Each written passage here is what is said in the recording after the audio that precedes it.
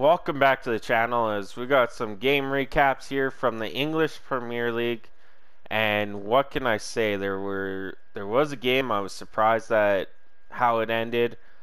There was another game that, it could have gone either way in my case. And then two games that the winning teams needed to win, and they did, to help with the standings for the Premier League.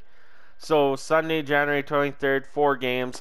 Let's get at her, as the first game was Liverpool at Crystal Palace, and that game had pretty much everything.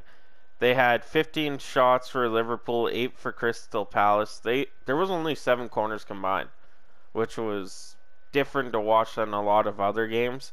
But there were 22 fouls, 12 to Crystal Palace and 10 to Liverpool. Liverpool also had a yellow card, while Crystal Palace had 4. So let's get into the goals here, as Van Dijk scored in the 8th minute. Chamberlain scored in the 32nd minute for Liverpool to go up 2-0. Then Eduardo, sorry, I probably said that wrong, scored in the 55th minute for Crystal Palace. Fabinho scored in the 89th to give Liverpool a 3-1 win. So let's go to the next game. It was Leicester City versus Brighton, and this game could have gone either way.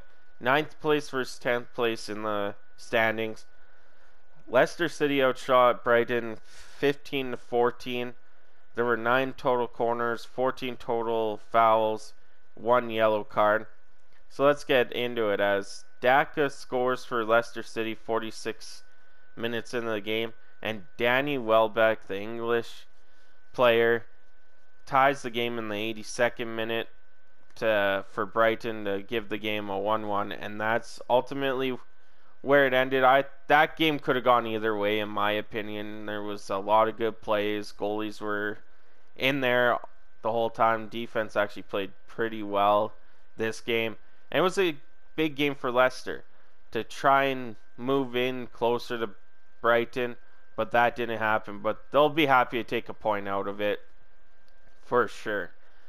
So then we go to the next game. This is the game that, I was kind of surprised by. You got 6th place Arsenal versus 20th place Burnley. Okay? This game ended 0-0. There is no way Arsenal should have tied this game at all. This game should have been Arsenal's. But, give it to Burnley, because Arsenal outshot them 20-10, outcornered them 12-4. There was a combined 22 fouls in this game, as there were 13 to Burnley and 9 to Arsenal, with 2 yellow cards going to Burnley. And honestly, this game was really, I wouldn't say boring, but it was slow. Arsenal couldn't get anything going, and ultimately paid the price with a tie and falling back because of the Liverpool game. So let's go to the next game here. That is Chelsea at Tottenham. This is a big game for Chelsea, seeing Liverpool just won earlier. Chelsea needed a win to keep pace with Man City and Liverpool, keep that gap closed. Coming off of a tie in their last game, this was huge, and they didn't relax. They went out, got the 3 points in a 2-0 victory. Their shots were 15-6 for Chelsea, 10-3 in corners.